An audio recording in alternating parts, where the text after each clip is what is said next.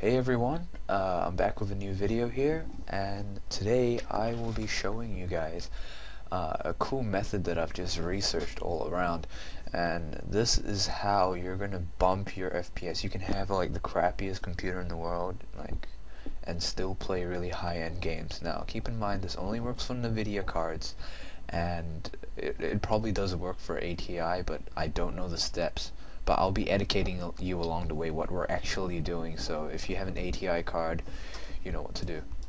So basically, we are going to drastically drop some settings, okay? And the most important setting is the LOD bias, which we are going to be dropping for high-end games. So LOD bias, basically, when you have a LOD bias of 0, which is the default for all games, you preload textures and so forth, but when you crank your LOD bias up, the graphics will maintain a really sharp setting even though you're far away from it. But when you crank it to negative, you will actually make it more low quality. Like the closer you, when you get really close, only it gets sharp. I'm not sure if that makes sense to you. If it doesn't, just post a comment and ask, and I'll try and explain it more clearly. But anyway, so basically that's what LOD bias does, and the way you're going to edit this is go to my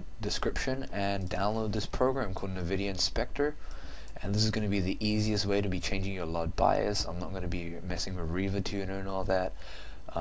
So pump up NVidia Inspector, and you're going to have all your GPU and BIOS here. You're going to click this driver version, you're going to click this thing and click yes, and it's going to come up with a whole lot of settings.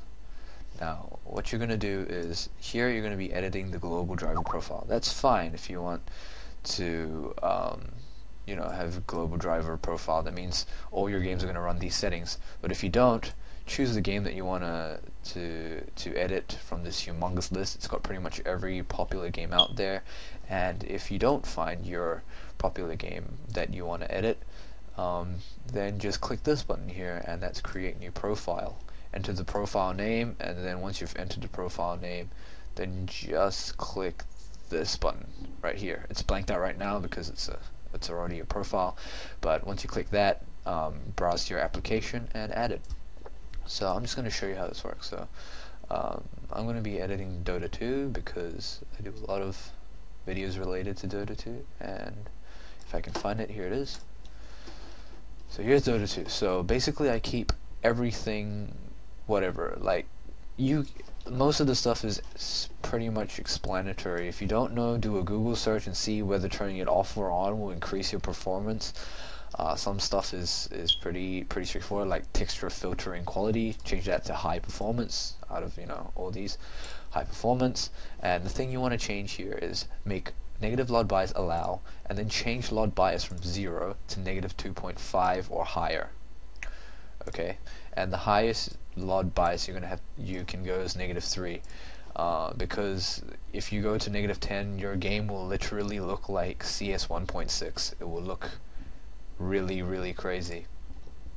So this is great for if you just want to play the game. I know if you have a bad computer, you most likely wouldn't give a shit about the graphics.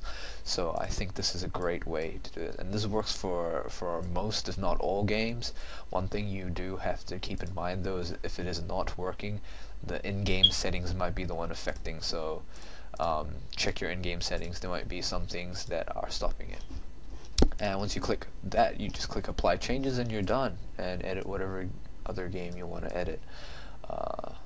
Yeah, and this has really helped me in games like Dota 2.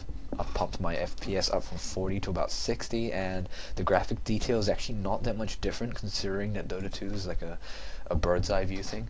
And it especially helped me in Final Fantasy 14. I can actually get past the character selection screen, and I can't really show you the in-game play for that because it's currently in beta, and I think I'm like violating something if I show you. But anyway, just try this out and tell me what you think.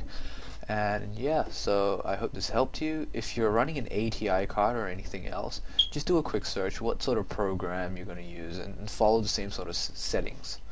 So I hope this helped you, and please rate, comment, and subscribe. Thank you.